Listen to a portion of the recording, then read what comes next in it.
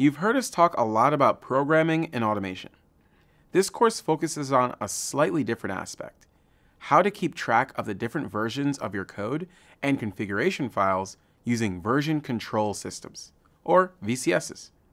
These are tools that everyone in IT can benefit from, even if it's not just for programming or automation itself.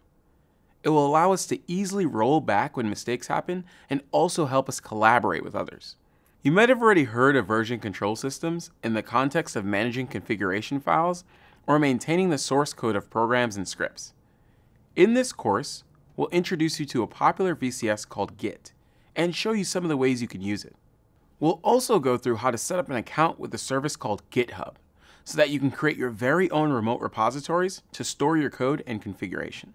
By the end of this course, you'll be able to store your code's history in Git and collaborate with others in GitHub, where you'll also start creating your own portfolio. Nowadays, lots of employers will ask to see your GitHub portfolio when you're interviewing for IT roles. GitHub portfolios give companies an idea of what projects you've worked on and what kind of code you can write. This course will help you get yours set up. I'm Kenny Suleiman, and I'll be your instructor for this course. I work as a technical program manager for Android system health and velocity. In my role, I work with engineering and leadership to ensure that we launch healthy and stable Android devices for all of our users. I'm thrilled to be your instructor for this course. As a technical program manager, my main challenge is making sure that everyone involved is aligned on a shared vision. To ensure our project's a success, my team creates a narrative, figures out all the stakeholders, and makes sure everyone is on the same page. After all that comes the hardest part: executing the project to completion. To do that, it's essential we have a version control system where each engineer can store and share the code they create. This lets us track different revisions, roll back problematic changes, and work together effectively. Before we jump in, I'd love to take a quick moment and share why I'm so excited to be here with you, participating in this program. Ever since I was young, I've always been obsessed with new technology. I used to fix my friends' old broken computers, for a small fee of course, and would spend hours trying to mod my old video game systems so I could squeeze some more fun out of my favorite games. So once I found out I can get paid to work on computers and cool gadgets for a living, I was sold. There was only one problem. When I started my first IT job, there were very few people that, well, looked like me.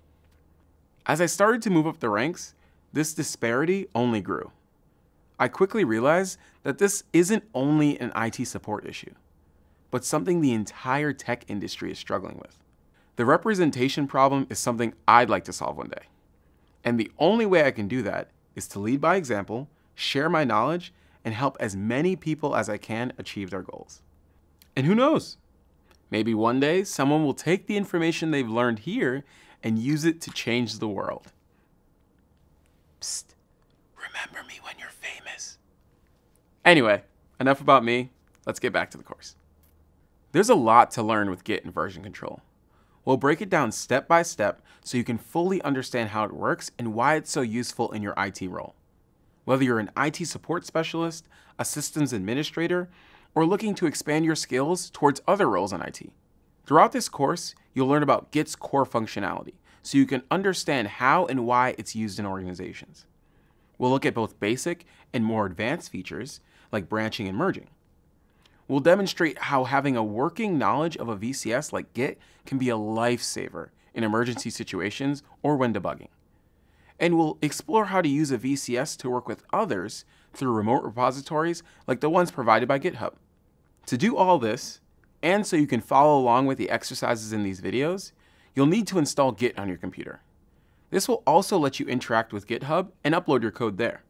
For the examples in this course, we'll show a bunch of different Python scripts. While you don't need to know any Python to use Git, we do recommend that you have a basic knowledge of the language so that you can understand the examples and the functionality we'll be demonstrating. If you've done the courses on Python in this program, you're covered. If you haven't, that's okay, but you might need to freshen up your Python skills to follow some of our examples. Also, since all the scripts will use Python 3, you'll need to have Python 3 installed in your computer to run them. For our examples, we're going to use a Linux computer interacting with the Linux command line through the most common command line tools. Again, if you joined us for the Python courses, you're already familiar with all these concepts. If you're jumping into this program with this course, you might benefit from reviewing some of the most basic Linux commands. Please remember, some of these topics and videos are a little complex, so they might not 100% sink in the first time around. That's totally natural. Take your time and review any content that's not completely clear. You'll get the hang of it eventually.